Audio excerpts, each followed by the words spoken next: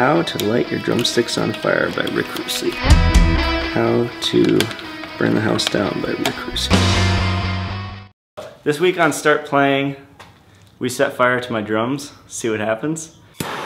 Fire! Keith, don't get mad at me. These are my sample sticks. Not samples. These are my used ones. You can see they're not in the greatest shape. This is the worst when they do this right here, because then it just kind of flings fire all over the place. You don't want that. So we get rid of those ones. This one just didn't light on fire very much. Don't know why. This one completely came off and the tip came off. That's not good. This one was my trusty little guy. It worked. It's the first one I did and it worked pretty much every time.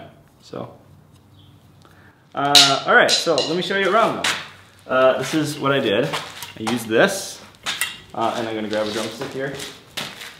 I wrapped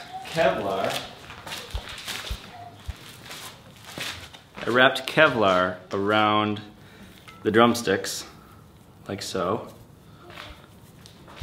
And then I just used duct tape to hold it at the end. This came off before because this is kind of a new drumstick. I shouldn't be using new drumsticks on this, but it was what I saw. And so now I'm roughing it up like the other one so that it kind of catches on it. That should work. Alright, this will be much better. I soaked it in kerosene. Got the kerosene over here. Just kind of dipped it in kerosene. And then lit it on fire with this thing. That's about it. Safety measures. My drop bucket. So if something gets lit, I just drop it in there.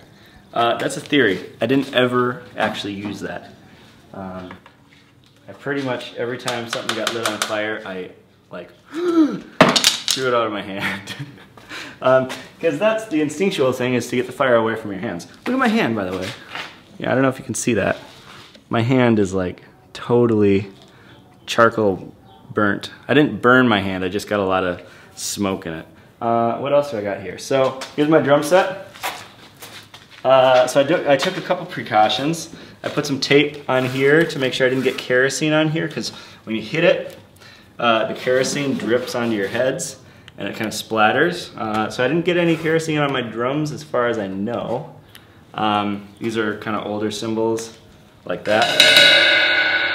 You can see my heads are just completely destroyed. I knew I was going to have to replace these heads anyway, so that's that.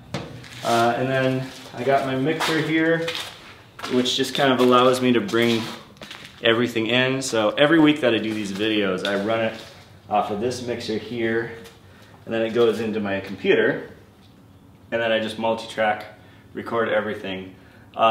It's generally one take, and no cutting in and out and that sort of thing. This week, because I was doing the drums, I couldn't do that.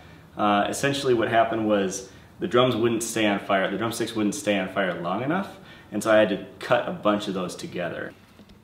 Little guitar amp, and pedal board, bass amp, bass, that's about it.